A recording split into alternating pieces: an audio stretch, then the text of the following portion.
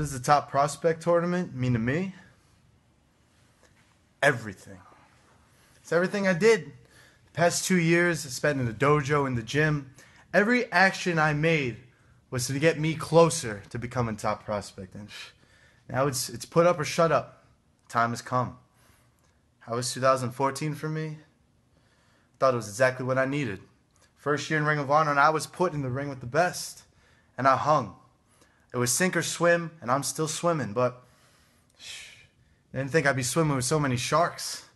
Got the Decade, the Kingdom, and most recently the House of Truth. They want to make an enemy out of me so fast. Well, bring it on. I'm not scared of them. I'm not scared of anyone. Anything they hit me with, I'm going to get up, and I'm going to get up stronger.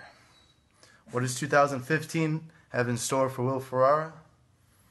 Well, I don't like to think too far ahead. But I could give you the first 2 steps of my 2015. Step 1, I'm becoming the top prospect.